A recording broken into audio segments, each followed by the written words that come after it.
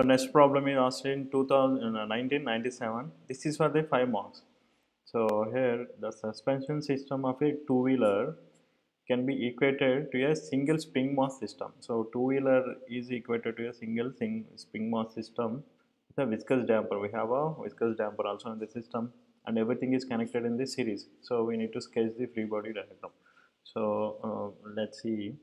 So this is the man sitting on the two-wheeler with a mass m, and this is the suspension system of the the two-wheeler, and this is in turn connected to the damper in series, and everything is resting on the ground. So this is the ground, so this is everything is resting on the ground.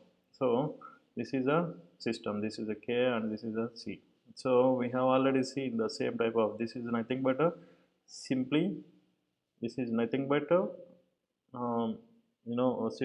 simple system. So we mm, we need to derive the equation of motion for this one.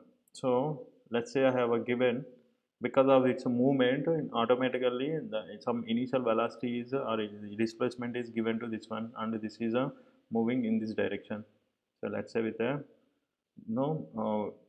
if displacement x. So if I take mass m here in the equilibrium position case, so in the equilibrium position what happens, this is k into delta, delta is the initial displacement would equal to the m into g.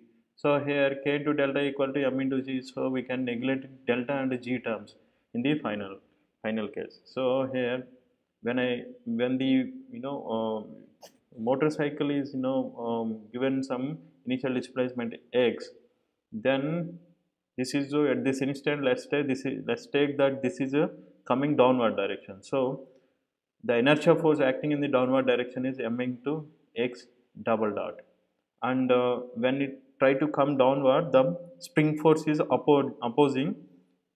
So this is in the upward direction, k into x, and at the same time this damper also opposing the motion, downward motion. So that is also acting in the upward direction, that is a c into x dot. So if I write the motion equation of motion, this is a exactly same one whichever we already seen. So m into x double dot equal to f, but here x double dot is in the downward direction and f in the upward direction. So we will get the negative sign for the spring force and as well as for the damping force. So this is the one, and this is can be written as this one finally. And here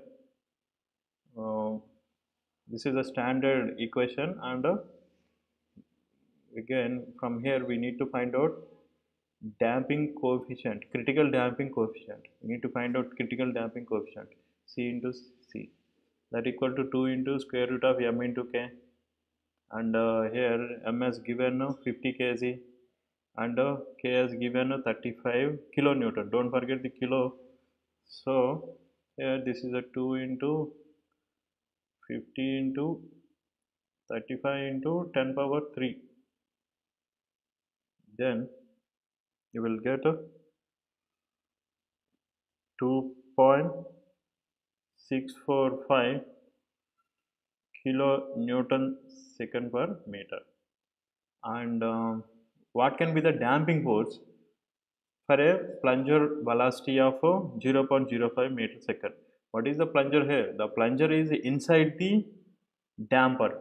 So the plunger is nothing but the piston type of arrangement. So when it is trying to come down, the plunger is having a downward movement. So because of that movement, it is having some velocity, initial velocity 0.05 meter per second in the downward direction, and the fluid inside this damper is trying to oppose that motion.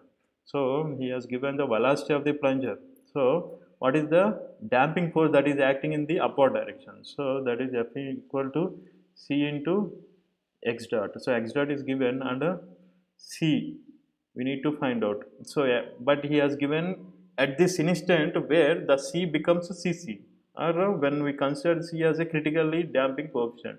So in that case we can directly substitute this value. So this is a 2.645 into 0.05. So after simplification, we will get a 1 132.29 Newton.